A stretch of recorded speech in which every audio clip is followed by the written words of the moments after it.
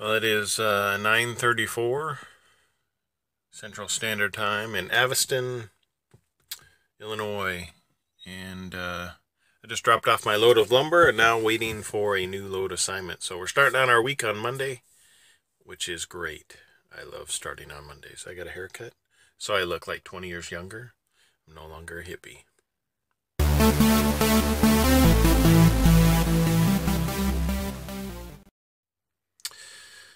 Here we are still in Aviston, Illinois. Right behind me is the lumber yard I backed up into and unloaded. Right now there's, I don't know how well it picks it up on the camera, but it's pretty foggy when I came out here. And hopefully that clears up by the time I get my new load assignment, which won't be the case. It'll probably still be foggy, but we'll see where we go.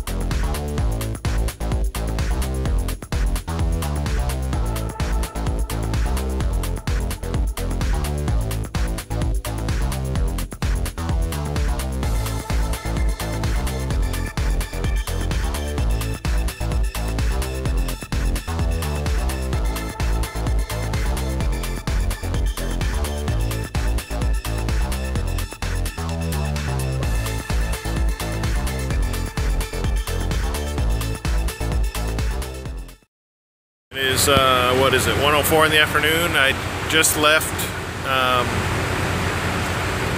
shipper with 5 steel painted coils at about 45,000 pounds, and some of these coils are over 8,000 pounds, so they received 2 chains, while a couple of the other ones that are less got 1 chain. And I've got trip straps on the front and back, and then I got 1 steel tarp to cover this entire load, which I'm happy with. And threw bungees all over the place to where it looks, I think looks pretty decent. And then I'm here for I'm gonna do a 30-minute break here in order to reset my clock, because I'm only like 5 hours away, but I've only got like 4 hours on my clock based on the way things went this morning. So I pulled into this fast stop, and you'll see it as on my other video, and then I'm right behind a little truck here that'll eventually move. And so I'm gonna go inside and see what they have at this place.